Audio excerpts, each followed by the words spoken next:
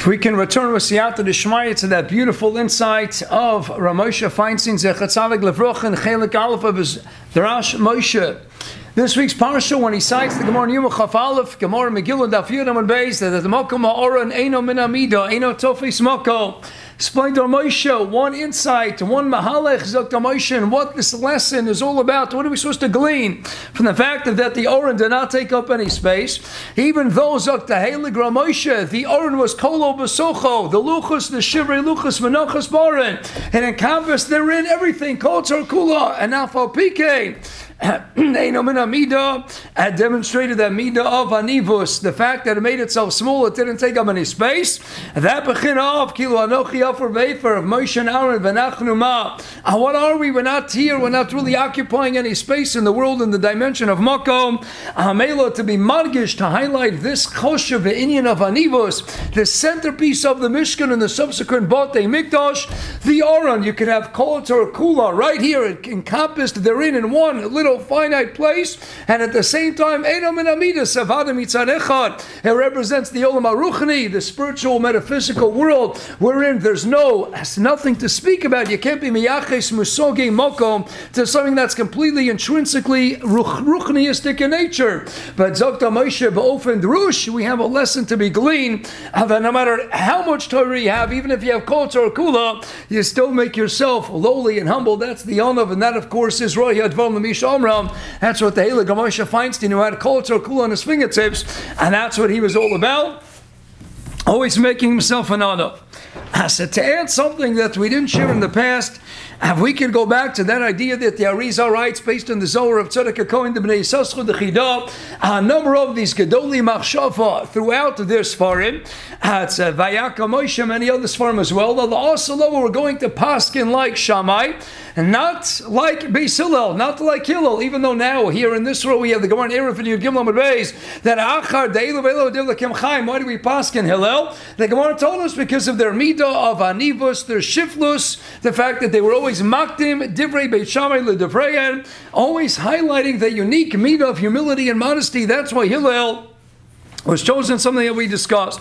The fact of David Weiss writes in his Megadim Chadosh and Erevit, and he says, Gavaldik, even though all these Sfarim talk about the inyan of Shammai and Beis Shammai, we're going to paskin like Beis Shammai in the future. Also, the Zohar says, and the Arizal, that we're going to paskin like Rosh Hashanah nowadays. As the Beis Yosef points out, anytime we have a stira of Shas Bavli Lamashal in the Zohar Kodesh, we always are madif unzer Shas. We always go with Shas Bavli. We go with Shas Bavli Yerushalmi. Typically, before we go with the Zohar Kodesh.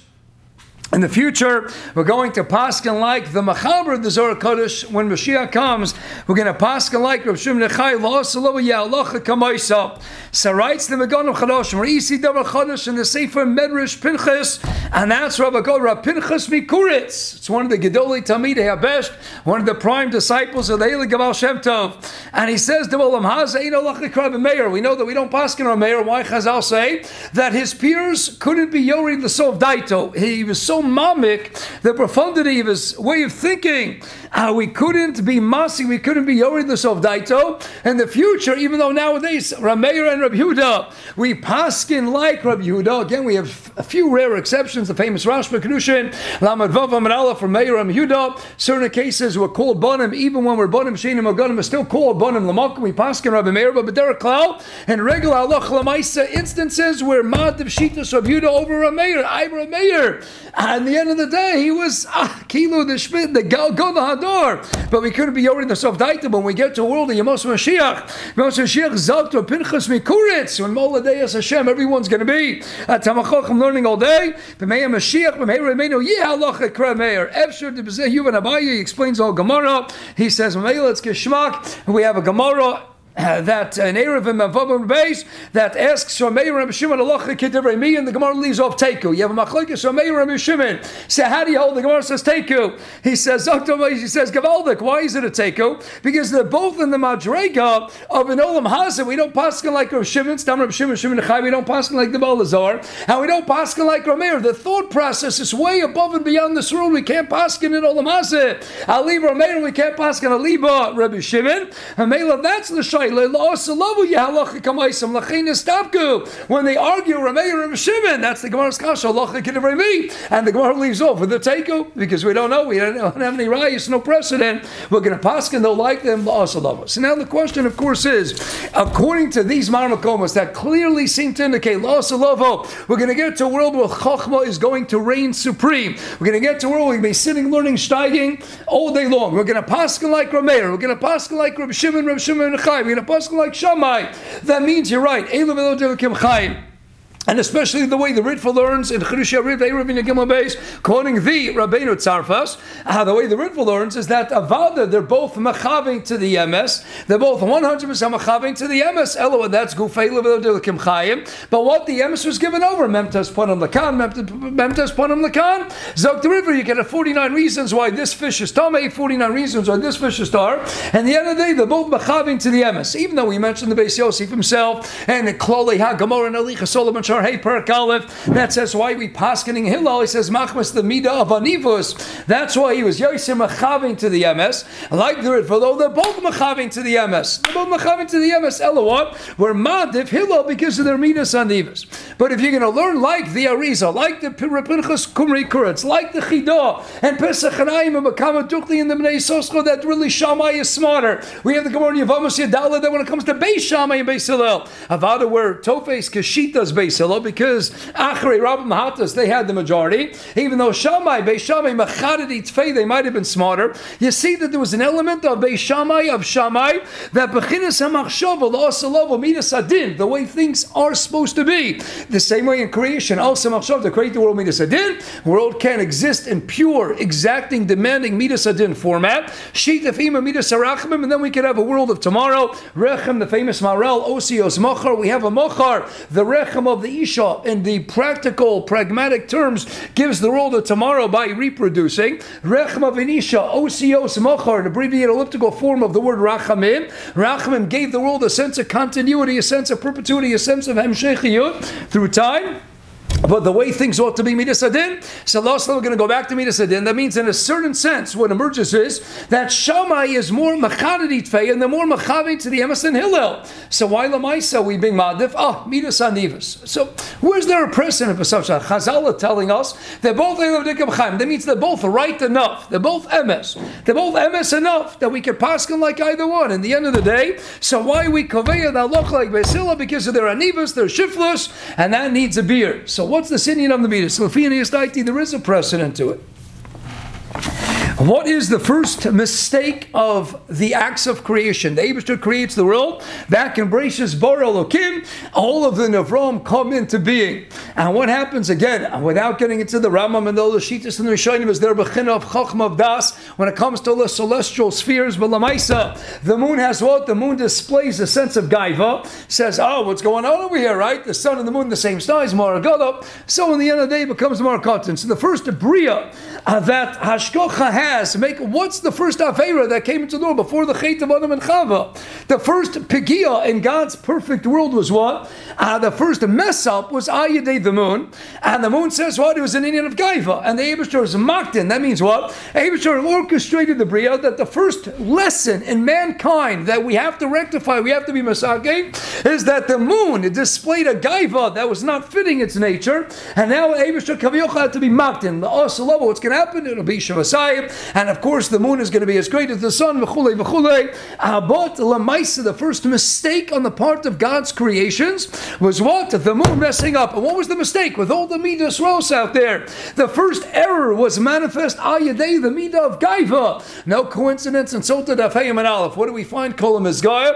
Kilu Ovid Avodazara. Anivahu lo Yechol no the Rolam Echad. Eibishter says we can't live in the same world. Avada Eibishter makes a world. There's one Midah. Yes, we have an aspect of Kas. Shabbos Kafayim and Beis Kol Kois Kilo Ovid Avodazara doesn't say that exact lotion, but the Hemshach of the Sugi is mashma that if you're a Baal Kas, ultimately it's Nechshav, it's equated in a sense as if you Ovid Avodazara. But the one Midah where Chazal go out of the way to specify Kol Miskal Kilo Ovid Avodazara, where it says what? Eibishter doesn't say Ani and a Baal Kasan can't live in the same world, but when it comes to Gaiva, and that's Masech Sota, where the Kalo, you go astray. What's the backdrop for that Chazal? That's going astray. That's going off off the derech, where Eibishter says, I created a world, I can't be in the same world as a Baal Gaiva. Mamela, the first mistake is what? Don't be a Baal Gaiva, and Hashem makes the moon small. The Mor HaKotan makes it small, makes it an Anav, makes it a Shafel. And then we get to mankind. What's the first inyan? And introducing man into the world. We have a famous Rashi.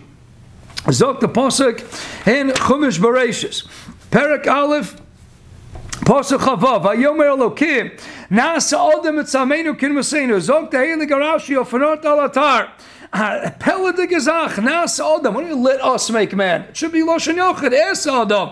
Zokt Rashi, Anivus Sanusa Shakash Chulaman Mikat. So we have the Gemara at the end of Megillah, we have the last Keta in Vayitin Lacham Rabbi Yochanan B'Malkim Geduloso, Shakash Shamatam Nutzei Anivus Sanuso, and the Gadolus of the Borei bringing the world into creation. We also see that the Eibishter is Metzamtzei, Yecholti Yisbar, creating a vacuum, a void, wherein you could have a physical, material world. So you see already at the very act of creating the world, the Eibishter b'Malkum, his gadlus, he also displayed his Anivus. But here in the Psukim, what's the first premise? It's a Pella de Gezach, Nas Adam. Why do you write, let us make man? To tell you what, that the Eibishter Kaviyach was Nimlach b'Pamalya Shamali. He asked the celestial court. Now again, the celestial court, the heavenly angels, they don't have a Chira Chavshis. Without getting into Ramesh's famous shtickle, Dashmesha Braces and Yitzavim, and others, Rav Desser seems to learn a little bit like Ramesh as well, that they might have a koach of Bechira, but the way the Maral learns, the way the Ramchal and Agdam and the Derech Eitz Chaim, some say for the Maral, but Kama Duchti, Malachim don't have Bechira Chavshis, they don't have free will. So what's the Eibishter say? Malachim, should we make man, should we not make man? Ella, what? They don't have free will, they're robots, and the Eibishter's rotzin. So what? But the Eibishter wants to teach us that even Kavayochel, the godless of the Borei Olam, the Almighty, the Kadosh Baruch Hu, he wants to teach us Anivus Sanuso Shakash by doing what? Rabbi say, look what happens, look at all the Bible critics from time immemorial. Let us make man. Oh, it must be that there's more than one God. It must be that there are other gods. Why is the Eibishter doing this? How about Eibishter? Just write Es Adam. Why leave the Pesach? Why open the door to all the Bible critics? They're going to say, let us make man. There's more than one God and different authors. And so why not just say it the way it is? The MS. What's the ultimate MS? It's Es Adam. It's God making man. That's neither Laman Amar Beish. Should from beyond them. But Eibishter is providing everything. That's why the Chanukah Sator, the famous Rabbi Rav Eshel, Vayitzer, when the Eibishter creates Adam, it says spells Vayitzer with two yuds. Zok the Rabbi Rav Eshel, why is it two yuds? Because typically the Gemara says in Eytan Daf Laman Beish, Shlosha Shit from the Adam. The Eibishter provides 10 parts, the father provides 5, and the mother provides 5. 10 and 5 and 5 is 20. But when it came to Adam and Chava, there were no biological parents. The Eibishter had to provide all 20 parts. Zok the Rabbi Rav Eshel, that's why Vayitzer Es Adam. Vayitzer spelled with 2 yuds, because when it came to Adam and Chava, Eibishter provided all 20 parts. Well, what do you see from this Rashi? Pella de Gezach, that even though Avad and Eibishter made out, Kodesh Baruch Hu was willing to sacrifice, that people are going to go ahead and misunderstand the Kavanas HaTorah, and they're going to go ahead and to learn not emistic. They're going to learn, there's more than one God, Chalil V'chas. So why did Eibishter do it? You know why? Because it's more important to teach us the meat of Anivus. Anivus Anusa, so while the Chayra emerges, it's a Pella de Gezach. Eibishter is willing to sacrifice that I'll have Balei Sheker, Bible critics, come into the world, and they'll misinterpret and misunderstand the Kavanas HaTorah and Nasa Adam. That's why Pella de Rav Eshel also says that's the whole idea of Kolam Ezgal Kilo Oved Avodah. Because if you're a Baal Gaiva, why is it Oved Avodah? If you're a Baal Gaiva, you don't understand this Rashi. You can't understand that the Eibishter sacrificed something to teach us Anivus. And Meila, Baal Gaiva can only read the pasuk Nasa. There's more than one God. Says Dr. Rabbi Eshel. That's why Kolam Ezgal Kilo Oved Avodah Zarah, because if you're a Baal Gaiva, you will never understand that the Eibishter wrote Nasa only to teach us his meat of Anivus, and maybe you have to read the pasuk of Shuta. I mean, Nasa, that's why it's Kilo Oved Avodah Zarah. But what emerges? Eibishter was willing to sacrifice a little bit something for the perception of absolute truth, full-fledged MS, in order to teach Klal Yisrael the Dori Doris, the Chashivus of Midas HaNova, Feiner, it's very geschmack. The first mistake, Aide, the moon, Gaiva, the punishment, Anivus, Shofel, the Mor HaKotan, comes Adam, the very brie of Adam Rishon is what? Is predicated on this yesod of Nasa Adam. It's Eseh. Nasa to teach us Anivus Anusa Shakadosh Baruch Hu. So now it comes very geschmack. We're always doing Ma'ain.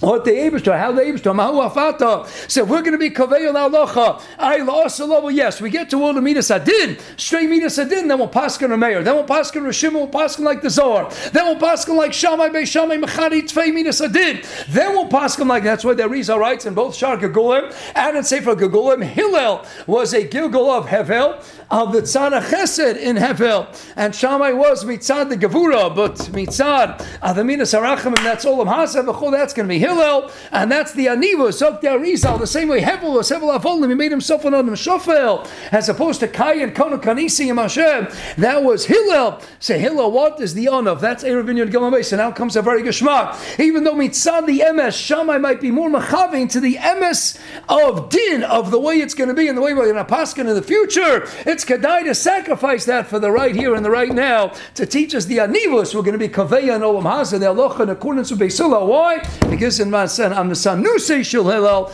that's why we're going to be Madif Hillel. It's even Kedai to sacrifice something in the Olam HaEmes to go ahead and be Malavi to Klais on Chashivus, that when it comes even yes to be Kaveya Pesach Alocha, will be Madif and Olam Hazah Hillel over Shammai because of their Anivus, because of their shiftless. Have a wonderful night and a great rest of the weekend.